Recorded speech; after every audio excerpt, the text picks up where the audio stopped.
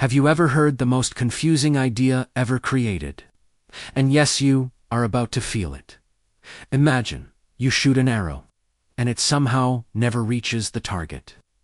This is Zeno, the philosopher who broke people's brains 2,400 years ago. He argued that to hit a target, the arrow must go halfway first. But every halfway has another halfway.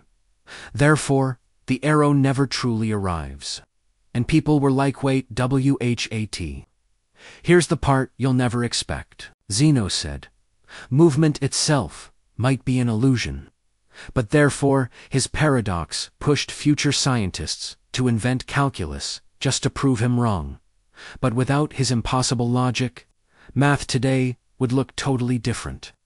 So Zeno basically trolled the entire world into advancing science. And the wildest part?